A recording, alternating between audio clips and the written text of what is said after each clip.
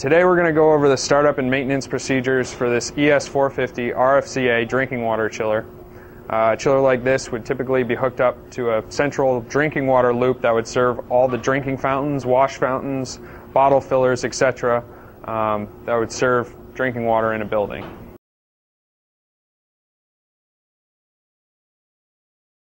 These large drinking water chillers are typically installed on a concrete slab. Before putting the unit in place, you want to make sure that all the doorways and the clearances for the unit to fit where it needs to go will work. When the chiller is finally in place, you're most likely going to have insulated hard piping hooked up to all three ports: the cold water discharge, the return line, and the water in. The installing contractor is responsible for putting shutoff valves on all of these ports. Additionally, we recommend a bleeder valve on the return line to aid in bleeding the air from the entire loop. Along with the shutoff valves on the ports of the chiller, the installing contractor is also responsible for the power disconnect to be installed within arm's reach of the chiller cabinet. At this point, it's a good idea to check the clearances around the chiller. They'll be listed in your manual. We recommend at least 100 centimeters on the front of the unit where the ports are, where the electrical box is. Additionally, you'll want 100 centimeters on the back end of the unit and the right side, so you can take off the panels and access those components. Another thing to check is on the back side of the unit, on the left side, that you have at least 60 centimeters clearance so that the air intake is not impeded. Secondly, you'll want to make sure there aren't any HVAC equipment, heat generating equipment on that side of the chiller that could possibly be blowing hot air into the intake.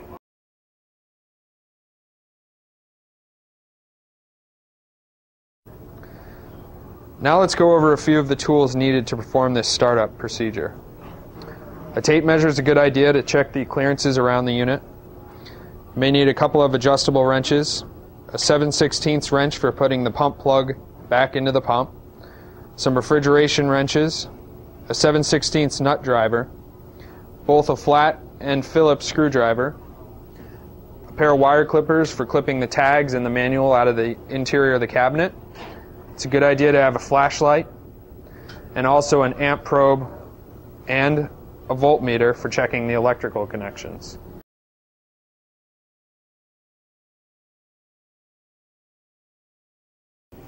Okay, so now let's go ahead and remove the panels for the startup. You're going to want to remove both the top and bottom panels on the right side of the unit here, both panels on the electrical box, and also the panels on the rear of the unit that'll give you access to the filter and sterilizer package. To take the bottom panels off, you want to take your nut driver, and there are some bolts down here that secure them. Each panel has 1 or 2 bolts in it. But you're going to want to take these off.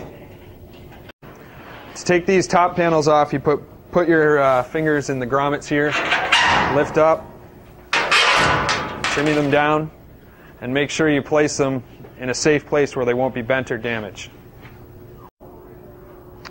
Once we have the panels off, you can go ahead and locate your manual inside the chiller cabinet. It's going to be held in there with a wire tie. The front cover of the manual gives your basic information on the chiller, like job location, model number, and serial number. The first page has a copy of the chiller tag, which is also located in the electrical box, giving electrical information and information on the refrigerant charge. Following that are various pages with more in-depth information on various components and the specifications for this unit. You'll also, inside the manual, have instructions on filling your drinking water chiller and the startup procedure that we'll be going over now.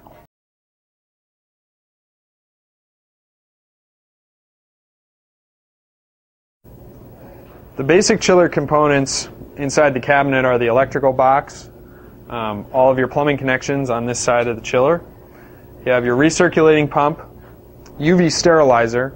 Sometimes the UV sterilizer may be located in the purifier cabinet on the other side of the chiller.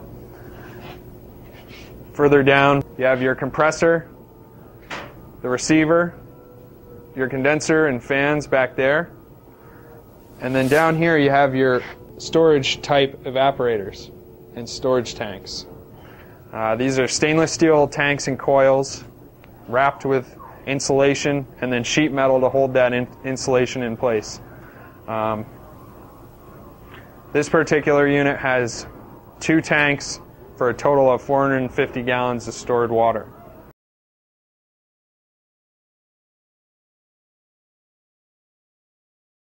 On the back side of the chiller you have the purifier cabinet. In this case you have 2 pre-filters and then 4 carbon block filters in line. This is your wrench for removing the bottom of the filter or purifier housings. This unit is also equipped with a phosphate feeder that feeds glassy phosphate into the system to coat the inside of the pipes and prevent any leaching of metals or copper or anything like that. Before installing the filter or purifier elements, you're going to want to check to make sure that they're in the right order. This particular unit has 2 purifier elements meant to take out big particulates and debris, and 4 carbon block elements, removing chlorine, taste, and odor from the water going into the system. Before filling the unit with water, you're going to want to open up the box that contains all the consumables for the chiller. These consumables will include purifier elements, the bottoms of the filter and purifier housings, particulate filter elements, phosphate for the phosphate feeder, and also your UV sterilizer components such as a quart sleeve, O-rings, gaskets, and your UV bulb. To install one of these purifier elements, simply slide the element over the standpipe, ensuring that all the holes are covered. Then you want to check the inside of the purifier or filter housing to ensure the O-ring is in place. Put the housing over the element and tighten onto the manifold. These only need to be hand tight, even though there is a wrench provided if one gets stuck. Every filter housing has a ball valve on the inlet and outlet side for isolation and maintenance.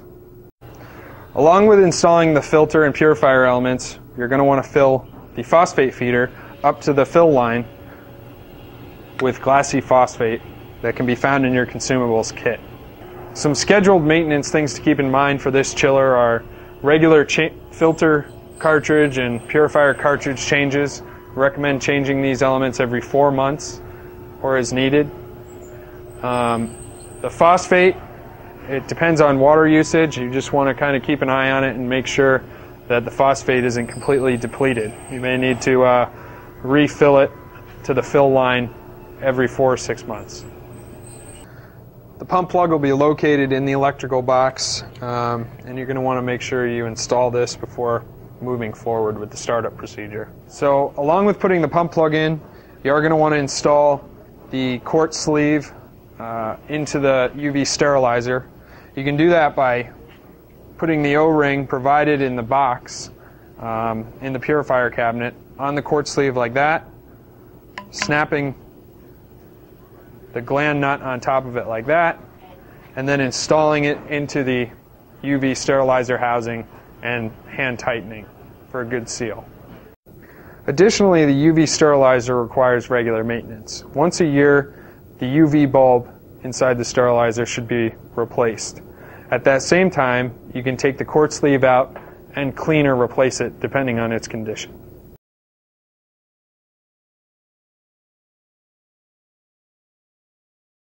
Okay, at this point, we've installed the pump plug. We can go ahead and start filling the unit. You can open up these silcocks, bleed the air out, and then turn on your water in to put some pressure in. It should take a little while for all the air in the tanks, the piping, and the purifier and filter housings to drain out. Once you get a steady stream of water out of these ports, you can go ahead and close them. and the water's filled up. Once the unit's filled with water, there are two bypass valves that you're going to want to close. The first bypass is on this phosphate feeder. You can close that. The second one is this tuning bypass valve, which is actually you're going to want to close. We may go back to this later once we get the unit all started up to sort of tune how much pressure we're sending through the loop. But for now, we can just close it.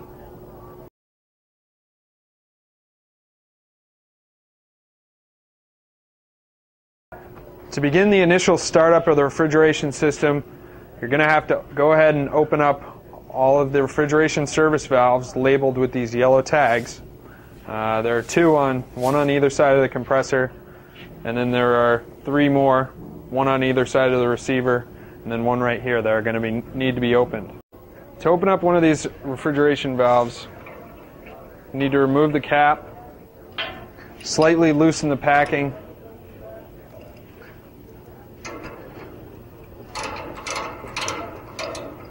start backing out the valve stem all the way until it's completely backseated. For a valve that's hooked up to gauges, after it's backseated, you'll want to turn it back in about a quarter of a turn. This is going to allow gas and pressure to go to the gauges. After you're done doing that, you can tighten down the packing to avoid any leaks. And repeat this process with all of the refrigeration valves in the circuit.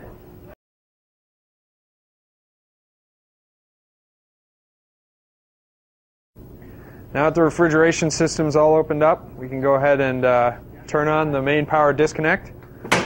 And now we're going to go over to the pump and make sure that the phase is correct. Once the main power's on, you got to trip the breaker for the pump. So to turn the pump on and check the rotation, the switch on the top left here is the manual on-off.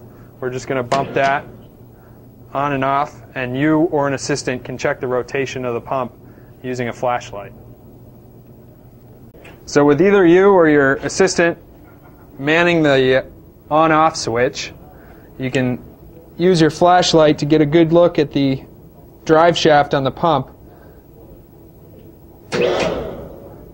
Make sure that it's matching the arrow on the pump housing.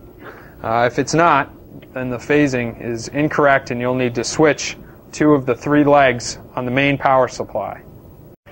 Inside the electrical box, you have your main power leads.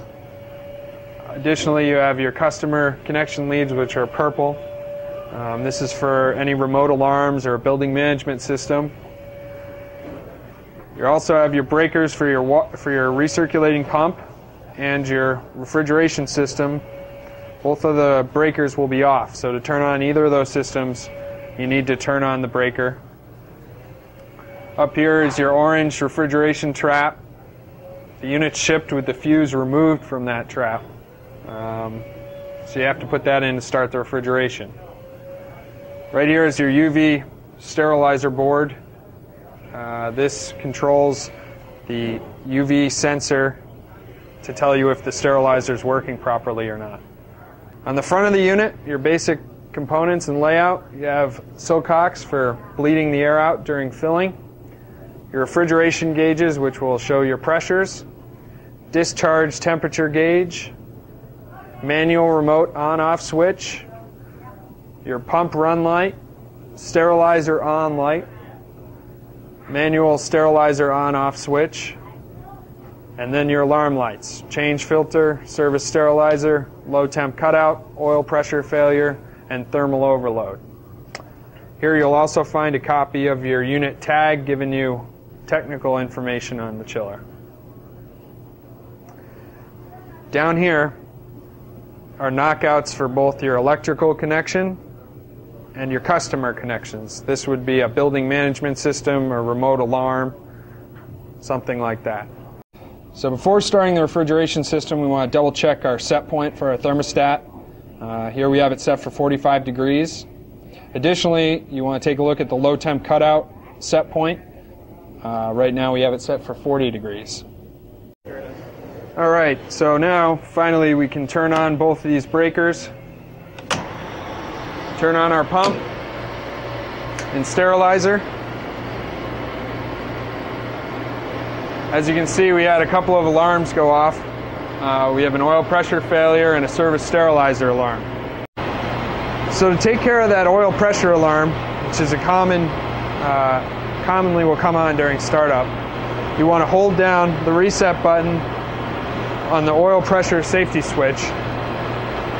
You'll hear the solenoid valve trip, and your alarm light should go off. Your compressor should start. To address the service sterilizer alarm light, you'll look to the UV sensor board inside the electrical box.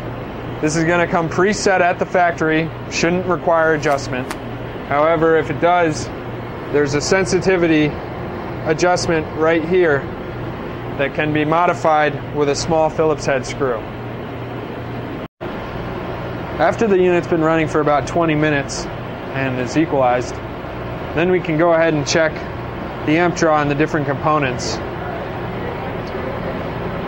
You're going to want to compare the legs of the compressor leads, the pump leads, and any other components to the information on the unit tag. Check each one of the legs and make sure it falls in the acceptable range. If your pump happens to be drawing too many amps, you may need to adjust the bypass valve on the return line. If your pump is drawing too many amps, you may need to adjust the bypass valve on this return line, hereby allowing some of the water to bypass the loop and putting less pressure on the pump itself. This is what we call tuning the unit, and it's dependent on the specifics of your installation. You want to make sure sufficient flow throughout the loop, but also you're not overamping the pump.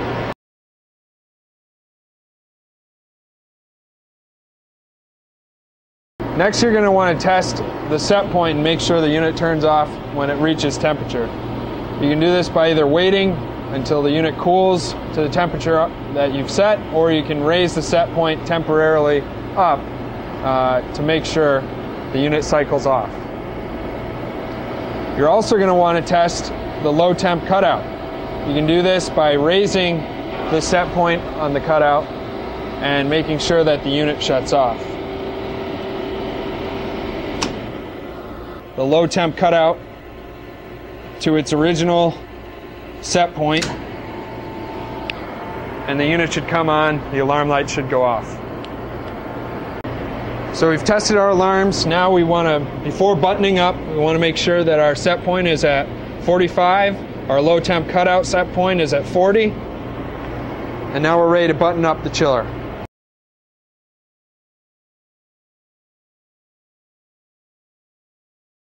To begin buttoning up the unit, we're going to want to backseat all of the refrigeration valves, all the way back, tighten down the packing,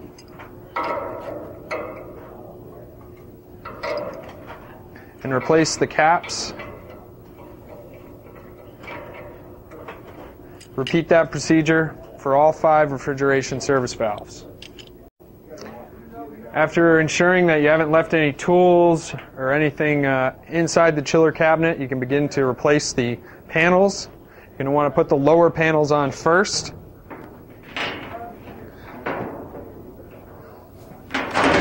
They go on like that, and then replace the bolts at the bottom of each lower panel. So after the securing bolts are put on the lower panels, all the lower panels are on, you can go ahead and put the top panels on the same way you took them off.